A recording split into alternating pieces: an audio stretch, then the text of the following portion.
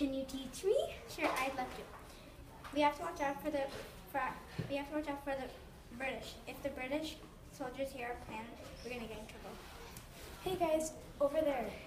Here they're coming, making a plan of how to protect the British from their homes. Then let's get them. Come on, let's run before the British catch us. We cannot let them figure out our plans. Ah! Don't scream! I don't make it worse. Follow me. We'll be safe in here. Now I will tell you how to protect you from the British. Yeah. Shh. The first step is to get a good weapon to use for the British.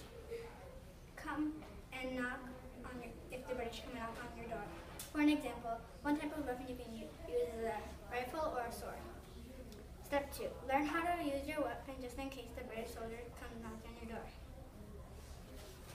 Hey, I think I hear them again. Shh. We have to stay quiet for 3 seconds. Okay. I guess I was just hearing things. That was close. Okay, now I will tell you step 3. Keep at least 2 colonists outside on patrol in case redcoats try to sneak into your house. Redcoats could be hiding behind trees or bushes. Step 4. If a redcoat actually comes knocking on your door, open the door and venture. I think the colonists are going to shoot me.